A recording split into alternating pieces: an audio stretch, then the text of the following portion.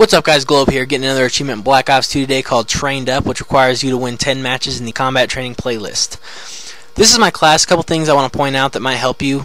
Trophy system definitely for objective gameplay, and then I got Ghost and a suppressor for like deathmatch and kill confirm to keep me off the radar. These are just things that have helped me out, and that's what I would advise you to do, but it's your own personal choice. And then yeah, you just got to put your tryhard pants on. You would think it would be easy because it's combat training, but it's actually quite frustrating.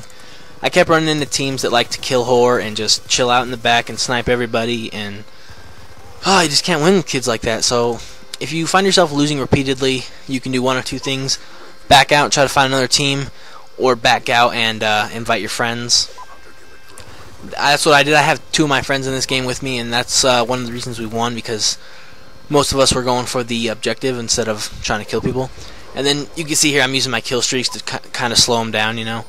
I'd recommend that too. Some kill streaks that kill some people that aren't that difficult to get.